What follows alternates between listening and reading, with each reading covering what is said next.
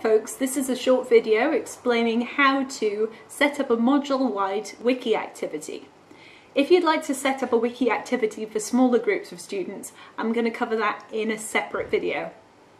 So first of all, with the wiki activity we'd like students to complete, in this scenario it's going to be lab notes. So we're going to ask students to engage with the activity in the study materials area. So we're in the study materials area and we need to go to the tools option, and you'll see that Wikis is one of the interactive tools listed. So we click on Wikis. We're going to create a new wiki and we're going to call it Lab Notes. And the other thing that might be good to include in there is how often you expect students to engage with this. So we're going to say weekly lab notes.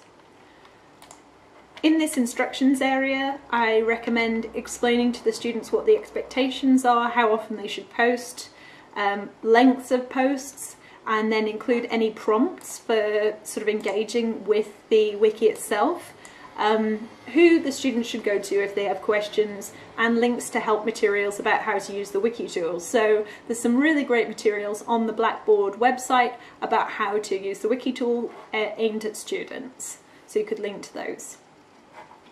I'd also recommend while you're here, once you've written these instructions, that you copy them.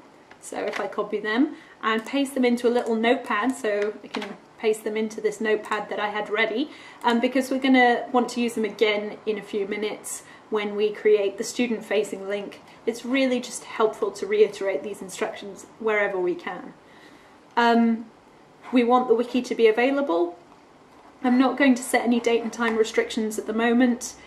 You can also set those on the link itself, which is a good idea so you don't end up with 2 layers of restrictions, but that's up to you.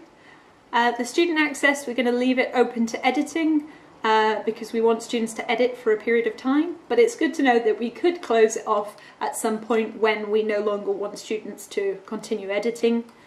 The students are going to be able to comment on each other's work. And in this case, we're not going to be marking this wiki. It's just a formative exercise that we want students to engage with. But because it is a formative exercise, I would recommend that in your instructions you include how this relates to any assessment they're going to be completing. So how will this formative exercise allow students to do better or to improve their work for the final assessment, for example. Then I click Submit.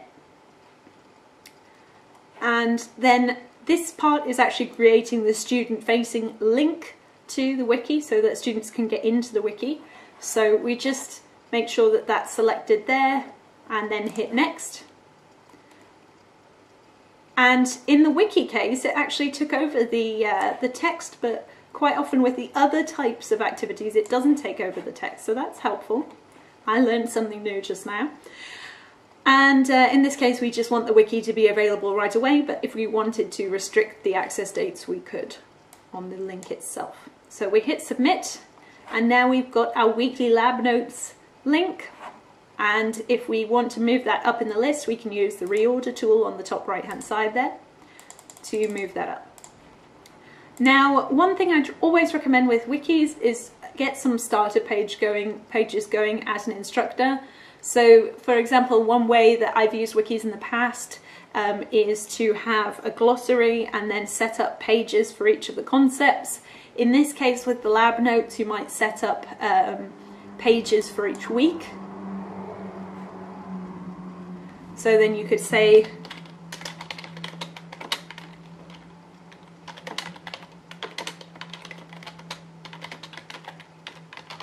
so that I've written in there week 1 lab notes and observations, and then I could structure this post around different points that I wanted the students to sort of reflect upon and just get them to write like little responses to each of those prompts.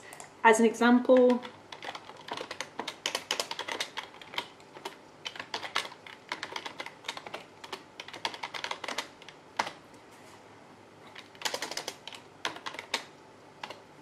so I can put some space between those so that there's nice, if I just turn off the bullet point tool, in fact, answer here, and maybe make that bold. So you get the idea. I'm just going to delete those, but I just wanted to give you an idea of how you would kind of get this started. So if we just copy these down,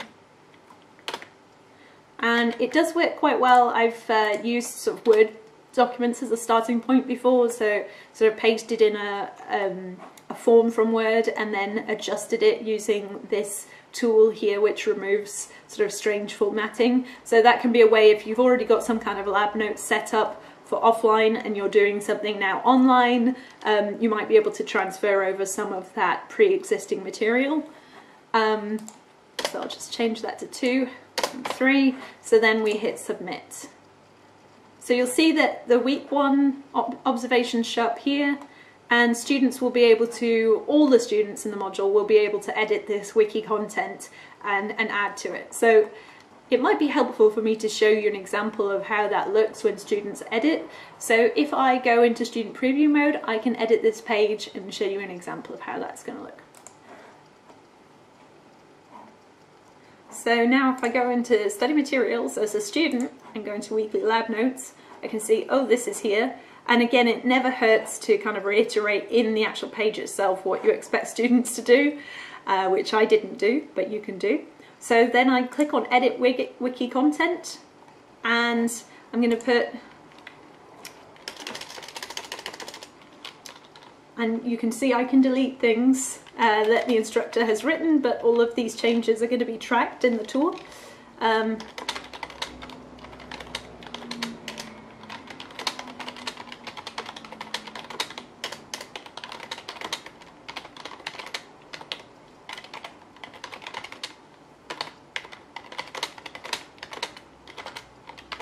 So this is me saying, like, what have I done this week, for example. Then I can hit submit. And what's quite nice is in the student view, they can actually keep track of what their contributions are. So if you click on the My Contribution button as a student, you actually get to see like which things have you added to, how does it compare to the prior versions, how many words have you added. So students can get an overview of how they're engaging and kind of realize where they might have gaps. So that's something to bear in mind. Now I'm going to come back out of student view now and show you the instructor view so you can see how I can have a look at how this student has engaged. So if I just keep the preview user and come back in as an instructor to study materials, go into weekly lab notes, and in the instructor view I have this thing called participation summary. So I can go into participation and I can have a look and click on that user and see what they've done. So this is very similar to that student view, except now it's looking at it from an instructor perspective. So you can see what the version of the document that the student interacted with as compared to version 1. So you can see that this is sort of who created version 1, who created version 2, and sort of when it happened. So it's quite helpful to see that and how many words were added. So that is how you can track participation in wikis, and that is how you can create a wiki tool. Now if you need to edit the wiki in any way and change the settings, you can access that through the course tools area. Down at the bottom, wikis will allow you to manage all the wikis across your module. So if you need to edit those properties we set up initially, it's the edit properties option, and then that takes you back to this page where you've got all of the options. So you might say it's closed to editing, for example, later on in the module when you no longer want students to add anything else to the wiki. Okay, that about sums it up. Thank you very much for watching.